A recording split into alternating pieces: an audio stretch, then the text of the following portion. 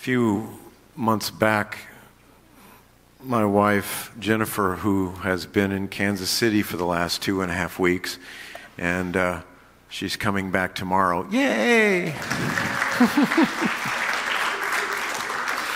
Anyway, she went to an office supply store and picked up some supplies and brought home a little something that we find humorous to share with each other, because it's about giving life the light touch.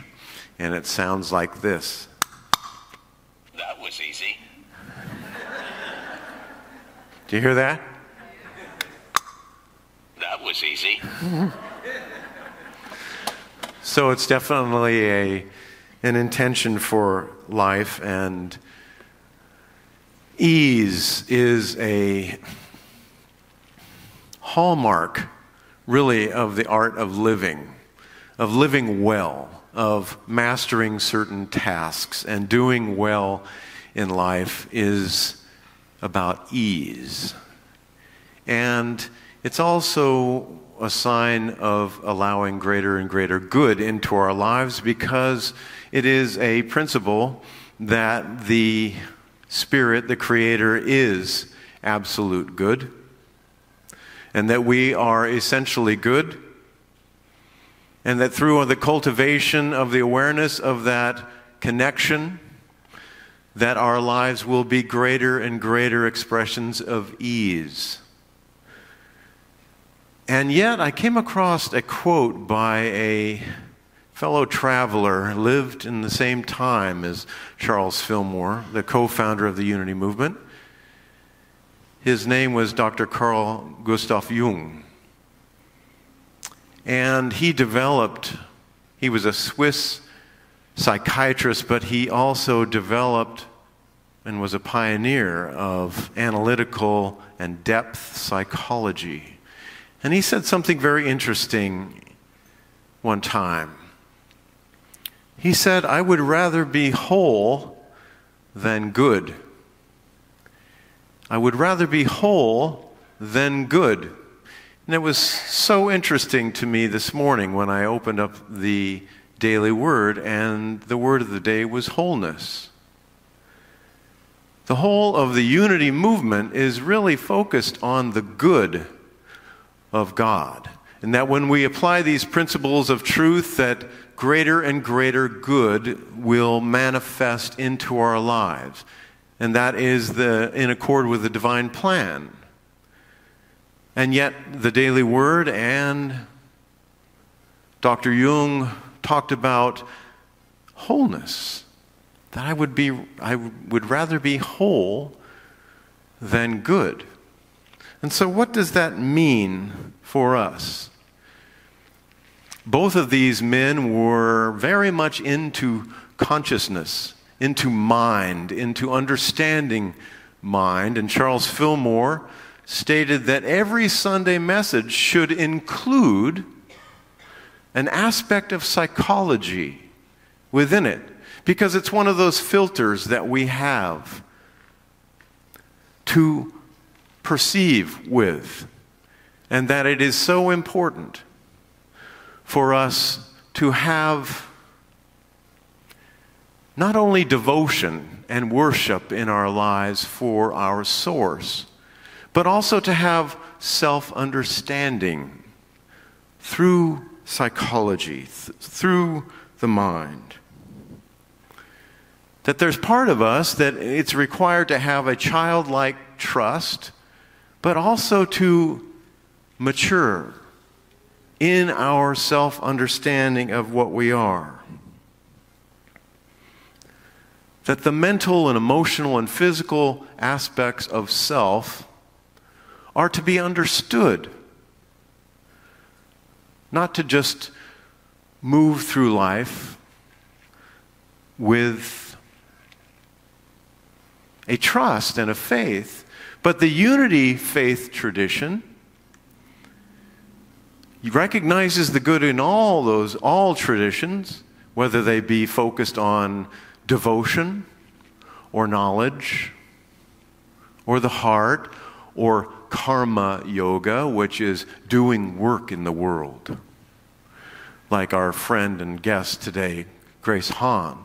Her focus is doing work in the world to improve the conditions of people that are challenged at home. And I can relate to this because my mother is at home in Arizona, almost 91 years old. And her quality of life is not so great most days. And I want that for her. She's a good lady, a good person. So, what's the payoff with this inquiry into the psyche, which is the root of the word psychology? The psyche.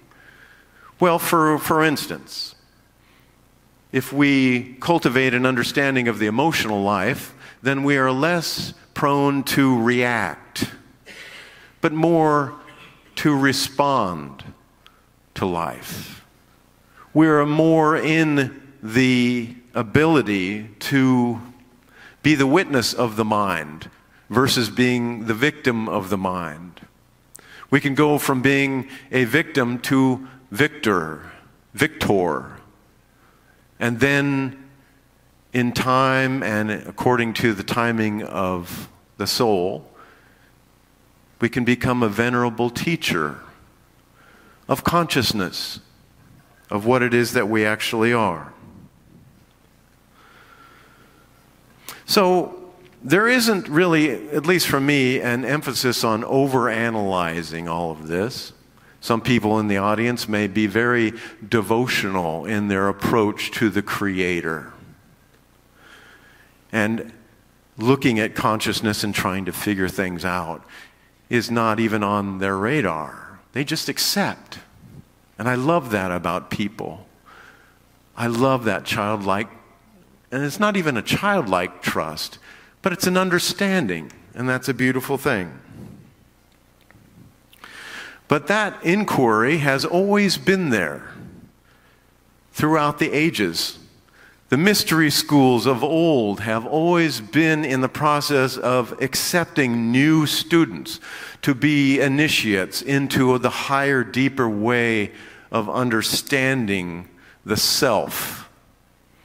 And if there's really a core truth or a vein of truth within unity, it is about understanding the self with a capital S, in order for it to spiritualize the self with a small s. And if I could surmise all of the teachings of the world that are worth their salt, so to speak, they would be a merging or a divine marriage of self with self. That is our journey. That is the hero's journey. That is the path of the overcomer. That has an archetype within each one of us. Each one of us has this imprint within us to be the hero of our own life, to be the overcomer of adversity and challenge. This past week, I will just disclose a bit of my own experience. It's always interesting when my wife goes away. I get to sit with my own bones. I get to be with the mental and emotional content within consciousness. I like to be with it, and sometimes I don't. You ever been there? Being with oneself is at times a great pleasure, and sometimes it's hard. Because we're faced with those aspects of self that are unhealed or unintegrated into a wholeness. And that's why Dr. Jung said, I would rather be whole than good. Because if we're in our wholeness, then our behavior will be automatically good. And that the young people of the day, we call them the millennial generation, are really not so dialed in to the prescription that has been given people of how to be in the world. They're not so attached to being good. They want to be whole.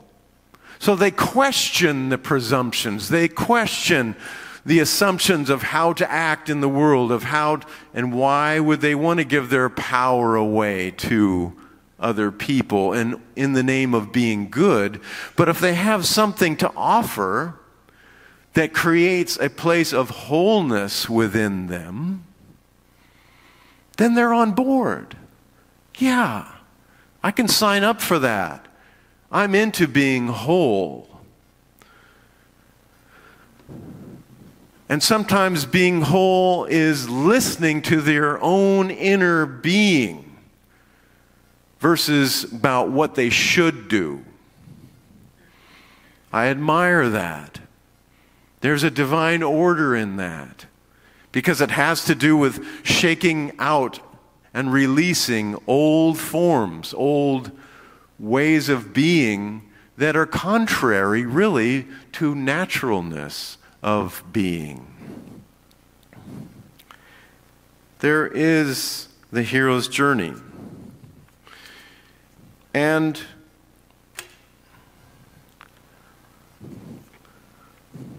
sometimes I bring in Scripture, the letters of Paul, for instance. Paul, in New Thought, isn't a real popular guy because he's about, at least how it was interpreted by the church fathers in the first 1,500 years of Christianity, was all about being good.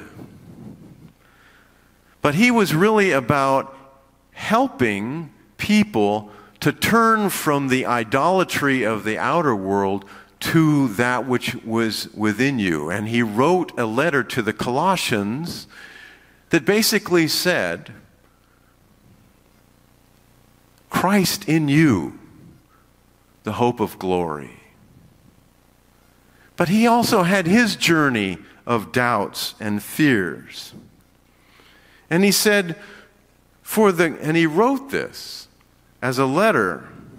He said, for the good that I would do, I do not. But the evil which I would not do, that I do. That has a lot to do with psychology. He was perhaps one of the first psychologists. Because he questioned the mechanism of consciousness. That even though he had an intention to do good, he called it evil. Well, in more adept understanding teachings, evil is something that is not what we think it is. In fact, in ancient Hebrew, evil, the word is biashut. And it simply means unripe fruit. Unripe fruit. So that indicates that there is a process of maturation that needs to take place, and that you and I are all in that process. We are all in the process of maturation, from being in an unripe state in terms of understanding, into coming into an alignment with the higher self, the inner self, and we ripen into wholeness. And then our behavior is naturally one of goodness. Because we get it that the other is part of ourselves and part of our Creator. So we're not being dictated to by the world that says you should be this way or you should be that. But we are living from the inside out. In fact, this inquiry is going from circumference to center and then out again in expression of joy, happiness, prosperity, radiant health, all of the good that is what the Spirit would have us be. Because that's how the Spirit sees us, as whole. We are whole in God mind. We are not lacking. We are not sinners. We're not bad and wrong. We're whole in the mind of God. You are perfect. All we need to do is remember this. That's what spiritual education is about. To remember the truth of what it is that we are. I feel that the world is starving for this message. Because we all have such burdens on our backs about, it says in Scripture also, be ye perfect as your Father in heaven is in heaven is perfect. What a load, a burden. But the ancient Eastern manuscripts interpreted by George Lomsa, it doesn't say be ye perfect. It says be ye whole.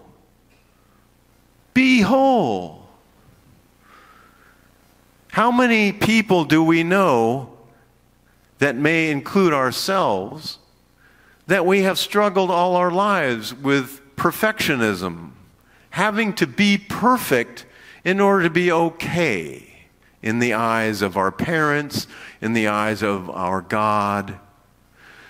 But what a refreshing message to say, I'm already whole in my God Creator. I don't need to be perfect. How can we be perfect in our humanity anyway? We're perfectly imperfect. And that's a wonderful thing. It's a colorful and diverse universe. We can let ourselves off the hook for trying to be perfect.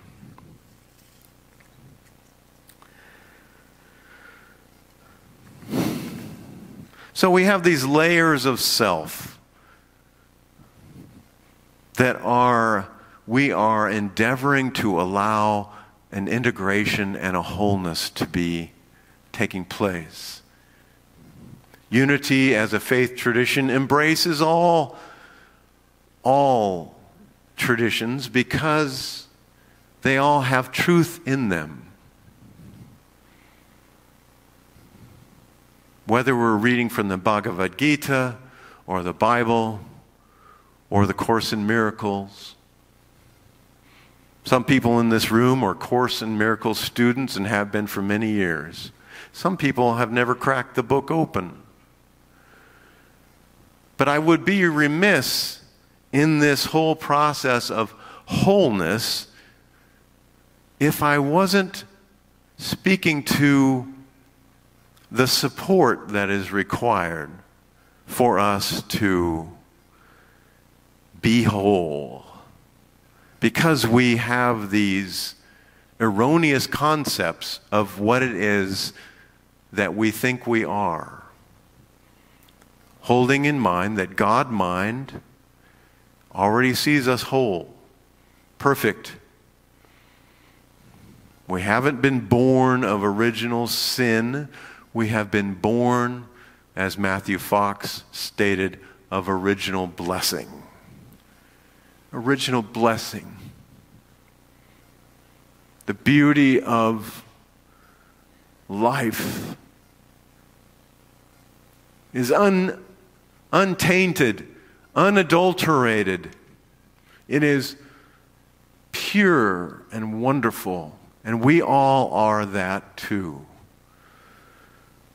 I hope that your soul is listening. Mine is. Are we listening to the message of wholeness that's being shared in the room right now? So in the Course in Miracles, it talks about the Holy Spirit, or the whole Spirit of God. And I wanted to share just a brief word from the text. The voice for God is corrective, but it is not arrogant. It is the Spirit of joy. The Spirit of joy. And we have projected the Holy Spirit outside of us in the form of a white dove or something other than where we're at. But on page 75, in the text it says the Holy Spirit is in you in a very real sense. It is the voice that calls you back to where you were before and will be again.